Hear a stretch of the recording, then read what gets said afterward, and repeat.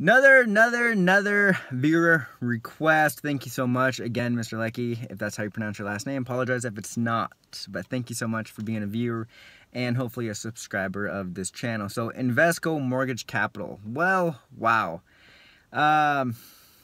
You know, if you watch my other videos, I love stocks that pay any type of dividend. So I go to dividend.com almost right away just to see out the payout ratio, and the percentage that they're paying out, and all that good stuff. So right away, my red flags are flaring because I go to dividend.com and I look at their payout ratio and it's too high. So anything above like a 65 or 70, I'm already hesitant because a company's paying out 60 to 75 of their earnings to their shareholders, which is a lot. That doesn't leave them a lot of money to reinvest into the company.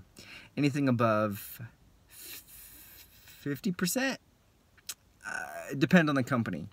Anything at 25% or below, I love it.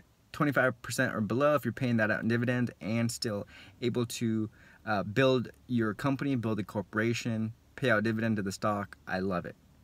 But not this one. Anything over 100, that means they're paying over 100% of their earnings to their shareholders in the form of a dividend, which is awesome if you're just hunting for a dividend. But if you're looking for a growth, and hopefully this company won't cut dividends, especially now with everything going on, their payout ratio is well over 100. So IVR, Invesco Mortgage Capital, IVR, it may have other things going for them, but to me, this is a red flag.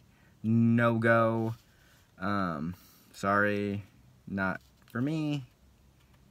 Sorry, but thank you so much for watching. If you want me to look into it more, I will, but usually if companies give me red flags right away, I quit looking. I have a very a handful of things I do look into stocks, and if I have any red flags in anything in the stocks I'm looking at, especially putting my hard-earned money into it, I quit right there. All right, thank you so much, and that is IVR, Invesco Mortgage Capital.